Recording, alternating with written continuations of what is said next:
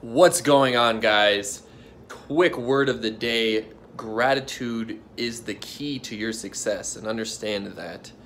For you to receive more in your life, you must understand that you must be grateful right now. And a lot of people, we're focused on the wrong things. We're focusing on, what we don't have, what we don't want to happen. We're focusing on the things that have happened to us in the past, our anxieties, our fears. We're really focused on the wrong things. And you must realize that to get a different result in the future, you must change your actions and your thinking right now. And for you to really open yourself up to receive abundance, you must first say thank you for where you're at. Say thank you for your circumstances. Say thank you for your relationships, your experiences, your health, your wealth.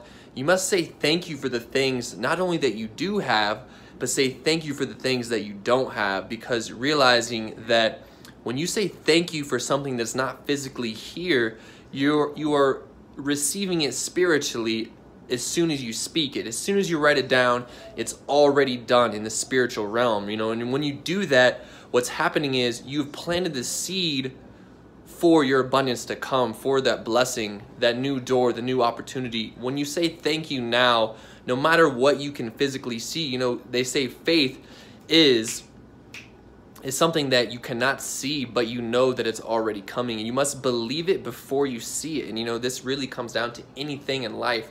So first thing is first, guys.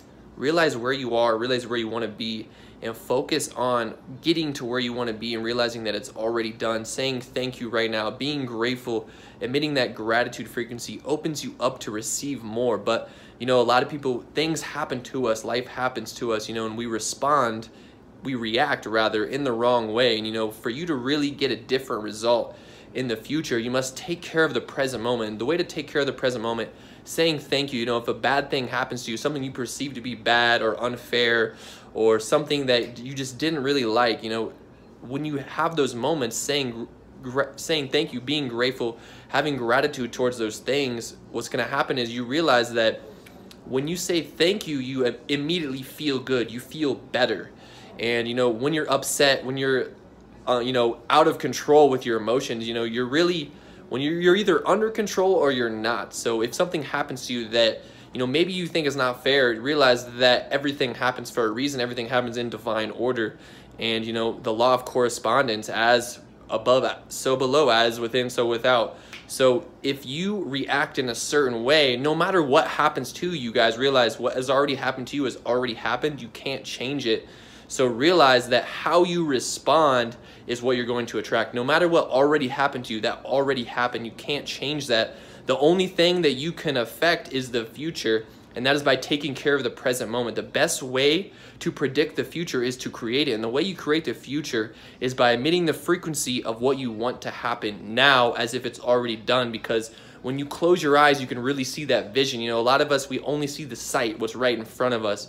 And that's why we're getting the same result over and over and over and over and over. We're living the past because we're feeling the same emotions in the past, recreating it into the present, making it the future as well. So for you to get a different result later on, you must change your current state of vibration, change the way you feel good right now.